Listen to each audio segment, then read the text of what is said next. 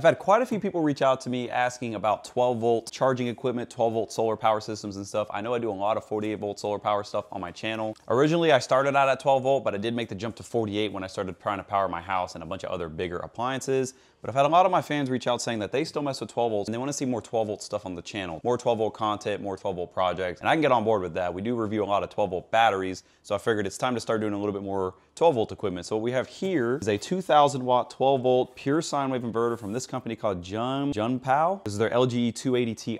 They actually sent me this to review, so I was actually kind of happy to get my hands on this thing. The only other inverters that we've used on the channel that were 12 volt is my big Sun Gold Power low frequency inverter, which is this one right here that we're actually building into a 12 volt battery testing station. So that's why it's mounted up here. This thing's amazing, but it's extremely heavy. It's very well built and it's very heavy duty and it has a massive surge rating because it's a low frequency inverter. And then the other inverter we've used a lot on the channel is the Harbor Freight Jupiter, and that thing's been pretty good too, but I'm happy to have my hands on another nice 12 volt, hopefully a good 12 volt inverter. We're gonna be doing some testing on this thing, and yeah, hopefully it kind of holds up. We're gonna do torture testing and just see how good it is. Got dual fans on the back. Looks like it has pretty nice terminals where you're gonna connect your main load wires. You need that on a 12 volt inverter because these are gonna pull a lot of amps. And this being a 2000 watt inverter, there's a chance you can pull close to 200 amps at max load. Here's what the front of the unit looks like. We have 2-position power switch, and that may have something to do with this little display that they give you. So maybe you put it in remote mode, connect this display with the included Ethernet cable, and this is gonna display your voltage and your power and all that. So we'll definitely check all that out. You also have your built-in plugs. These are GFCI outlets. And then right here underneath this cover, you're gonna have a terminal block where you can wire in like a power strip or a load center or whatever you wanna do. So that's nice that they give you both, because if you just wanna take this out of the box and use it,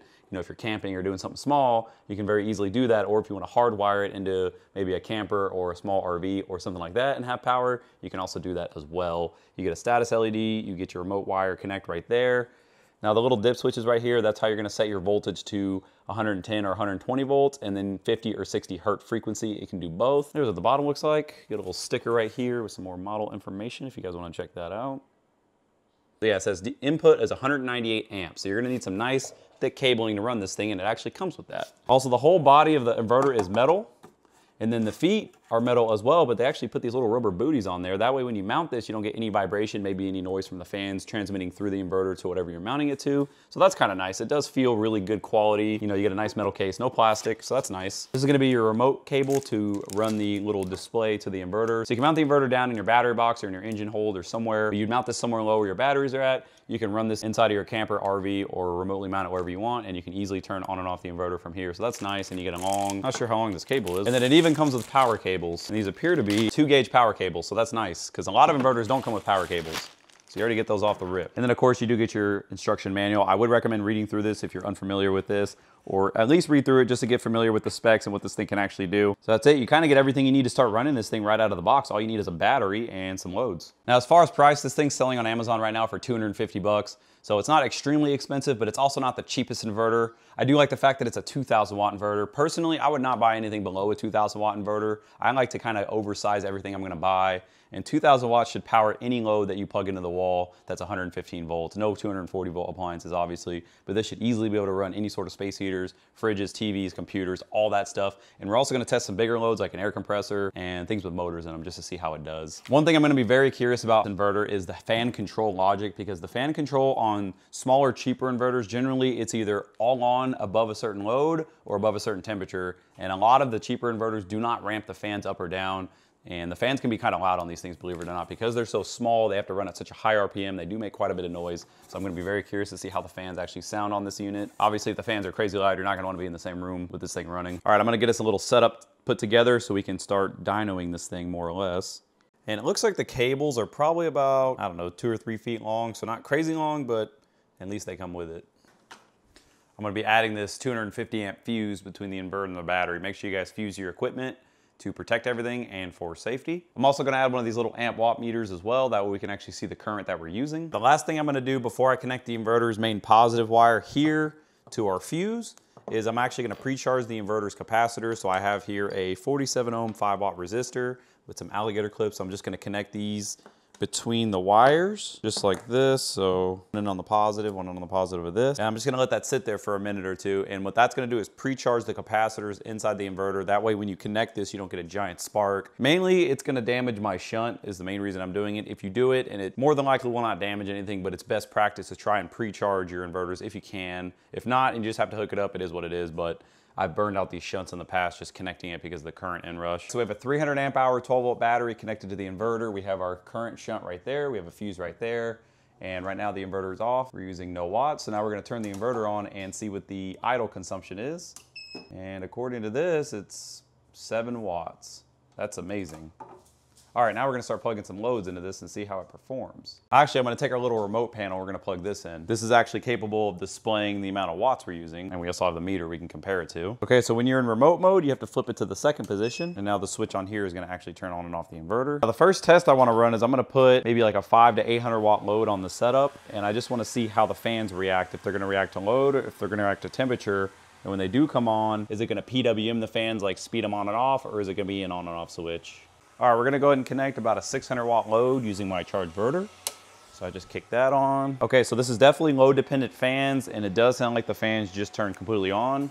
And what's also interesting is on the little display here, it has a little fan icon. That way, if you have this mounted in the cabin of a camper or whatever, and you have this mounted somewhere far away and you can't audibly hear the fans, with this little symbol, you're gonna know the fans are running. So that's about 620 watts. I don't know how good this is gonna show up on the camera, but I'm gonna put my microphone kind of close to the fans so you guys can hear them running. And they don't appear that loud, so that's good. All right, now we get the inverter set up and then we know that everything works. Now we're gonna do a little bit of load testing. So I think the first thing I wanna try to do is plug in my fridge. And you may think a fridge is a pretty simple load, and for the most part it is, but some inverters have trouble running fridges because of the startup current from the compressor. And you also have to remember refrigerators have defrost strips and defrost heaters that do create a large load. I wanna be able to make sure this works for the fridge, because if you buy this and you wanna use it for an emergency backup scenario, I think a refrigerator is one of the most important appliances you're gonna try to run. All right, here we go. So I have an extension cord. We're gonna plug that in there. We also did add a kilowatt hour meter to see sort of the efficiency we're gonna get out of the inverter. So basically power in versus power out. You'll be able to kind of judge how efficient the unit is. It says we're not really using anything right now. 12 watts. All right, well, I'm gonna let this thing run for a few hours. I'm not gonna record all of it because you guys would be here all day. So I'm gonna let this thing run for a few hours. The battery is fully charged, so we should get plenty of run time to be able to power the fridge for, I mean, at least a day, I would assume. The fridge only uses about a kilowatt hour per day. The fridge doesn't use much power, so we're gonna let this run for a few hours and I'll report back if I have any issues. And the fans will not kick on until we get above 600 watts. So we're at 11 watts right now, and this one's saying 10 watts. Forgot to show I do have this hooked up as well, so we can monitor. That's gonna be the power going in, and then these two are gonna tell us the power going out. The fridge is operating normal, no weird flickering, no weird noises from anything just yet, so we're all good there. Looks like now we're using about 100 watts, and we're putting in 115 watts, so that's a pretty good efficiency range. We have 100 watts on this meter, 100 watts on this meter, so that matches up pretty close. So that's really good to see. The fans still have not kicked on, but the unit is still ice cold to the touch. I mean, 100 watts on a 2000 watt inverter really shouldn't be pushing this thing at all, really. Everything else feels good. So far it's running the fridge, no problem. The inverter was able to power the fridge, no problem, for a few hours straight. We had no issues. The fans never kicked on because the unit never got hot enough. And during the whole test, the unit was barely warm to the touch. No heat issues whatsoever. And it had no issues with the surge of the compressor when the fridge did start up. Next, we're gonna try this 18 amp 48 volt battery charger. This is gonna draw about 1,000 watts, so this will be a good medium load for the inverter. I'm gonna use a little extension cord we had just like before, plug it all up, and there we go. Pull in 967 watts on the power meter and about over 1,000 on the DC side, 78 amps. Power meter shows 969, this is showing 997. And because we're over the 600 watt threshold, the fans are now running. Let this load run for probably 20, 30 minutes just to make sure we don't have any heating issues, and then we'll move on to the next test. All right, we've been running our 1,000 watt load for about 15 minutes. We're gonna take our thermal imaging camera, take a quick look at the inverter. So that's gonna be the inverter itself. And you guys can see the inverter's running nice and cool. There is a little bit of heat from the wiring itself. That's just gonna be normal with a 12 volt setup, but the inverter itself is actually very cold. And the hottest part is toward the back where the wire's at. We're about 100 degrees. And honestly, feeling it with my hand, it doesn't even feel that warm. So this thing's staying nice and cool. Those fans are doing a really good job keeping up with the heat management, so I really like to see that, because you definitely don't want your inverter getting really, really hot, especially if it's gonna be in a compartment by itself. So it did good on the 1,000 watt load test. Now I'm actually gonna recharge this battery, add a couple more 12 volt batteries, and we're gonna try to fully max this thing out with another battery charger and let it run at full rated power and just see what it does. And the load's gonna be this EG4 Chargeverter. So on 120 volts, it'll do about 2,500 watts, and it's gonna be putting all the energy into this 48 volt power bank that powers my house. We have 2 batteries, that way the batteries aren't gonna be the limiting factor, and each of these batteries together adds up to 380 amp hours, so that should be plenty of battery for this inverter, and that's it. So I'm gonna go ahead and get the Chargeverter set up, And once we have the power flowing, I will show you guys what the numbers look like. So there it is, just plugged in, not actually doing anything, using 40 watts. There we are using about 1500 watts, showing 1560 on the meter. And on the DC side, we're using 125 amps, 1600 watts. So I'm gonna turn it up just a little bit more just to get us to that 2000 watt rating. There we are at 1800 watts and 1900 watts indicated on the little display here. And we're pulling almost 2000 watts on the DC side. That's 150 amps. That's quite a bit. I'm gonna turn it up just a little bit more to get us to the 2000 watt rating. But so far it appears to be running it just fine. The load's running just fine. These cables are probably gonna get pretty warm at 150 amps, but they feel fine just for now. We're at 2000 watts on the dot, indicated 2100 watts on that little screen, 2200 watts on the DC side, pull at 176 amps.